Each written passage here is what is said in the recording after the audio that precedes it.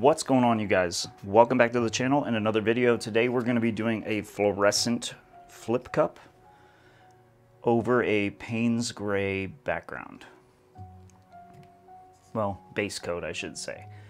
All these colors are mixed 2 parts pouring medium to 1 part paint. There is 1 drop of the OGX coconut milk hair serum in each one of these colors, with the exception of the base. How's everybody doing? I hope you guys are doing amazing. I'm over here just pouring my heart out, as Julie would say. I am going to add a little bit of this Payne's gray just to the center of this cup. Not very much. There is no oil in it. I'm curious to see what it does, if anything. It'd be really cool if it created some really nice lacing and stuff. But we will see. I'm not sure yet. Alright. But yeah. I'm over here just having a great time painting with you guys. What is a technique that you guys would like to see? I have been messing with blooms here in Arizona. Been having a lot of hard times with blooms here just because of the humidity. The cell activator is so much thinner than the paint underneath that the cell activator dries, and then the layer of paint underneath the cell activator is still wet, and as it dries it pulls it apart. So everywhere that I end up with lacing, I end up with cracks. So I am working through a solution here. Tried a bunch of different things. Nothing's really worked the way I want it. But do you guys have any ideas how to make it work? Let me know in the comments. That would be awesome. And I have been watching a lot of painting videos here recently, and I've noticed that there's quite a few of you that are tagging me as inspiration for your videos, and that is super awesome. Was thinking about maybe doing some videos where I'm watching your videos, reacting. So if that's something you would like me to do with your videos, maybe get like some promotion or exposure, I guess. Just make sure you tag at JMoPainting in your description, and that way I'll know that you're okay with me reviewing it. And who knows? Because I believe the artist community, we gotta kind of help each other. YouTube's really hard, and I know I'm saying that, and I have, you know, a decent following over here, pretty big, but YouTube is very hard.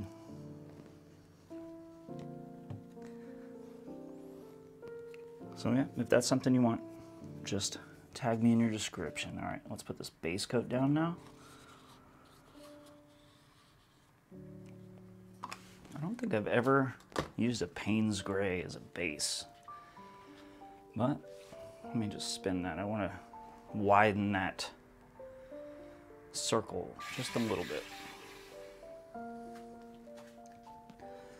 All right, and here's our cup, nicely layered. Wow, that was like one of the cleanest flips I think I've ever done. That was really good. Wow. Have a little bubble right there.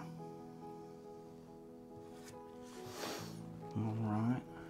So let's go ahead and flip this bad boy over. Oh, I already love it. Just letting it slowly escape like that. Really cool.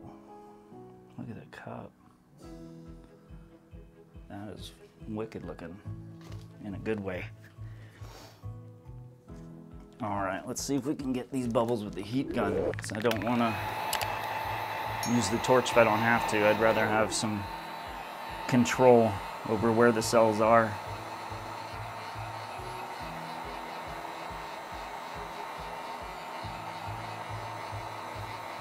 Come One bubble right there is really stubborn. Might have to get it with a skewer.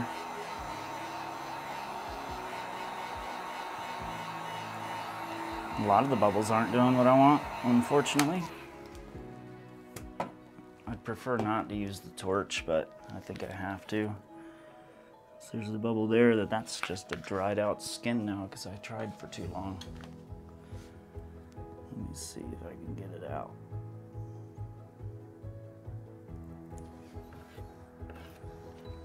Well, it happens sometimes. Let me try to fix this as much as I can before I go to the torch. There we go, that one's gone.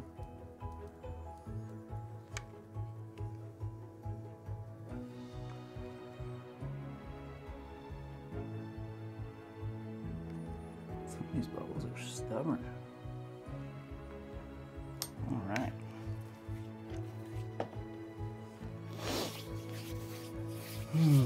Now I'm thinking about if I want to drizzle white through it. I don't think I do though. No, I don't. So I'm gonna take some of this. I have some excess white from a previous pour going around the outside. And give the paint a little bit of something to flow over.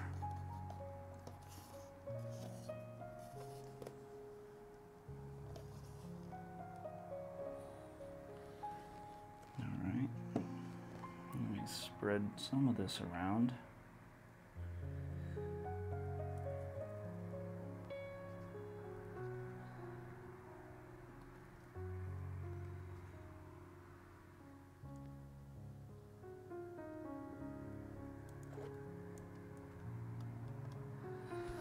There we go.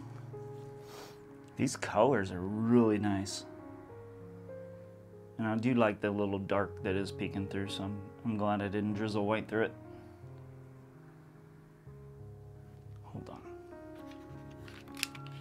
Maybe while it's spinning, I'll give it a quick little torch. That way those cells can immediately start to open up. Yeah. All right. Spin it. Let's see what that does, if anything. I feel like it should do something.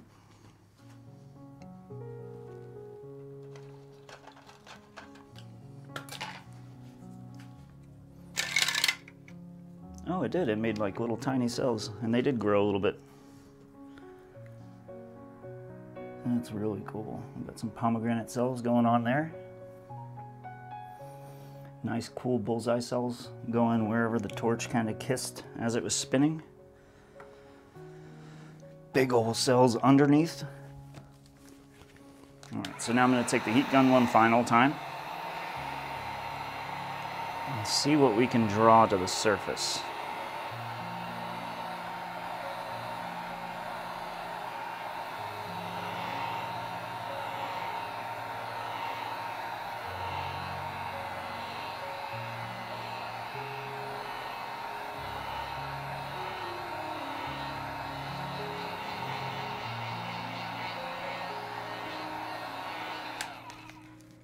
That's really pretty.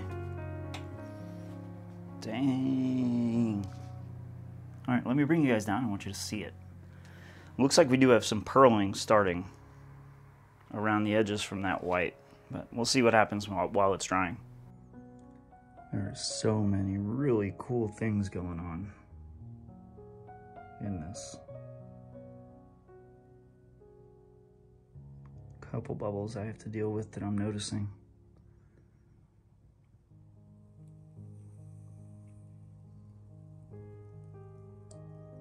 And then, like I was saying, around the edge where that white was, it looks like we have a little bit of purling starting. We'll see if it tries to take over.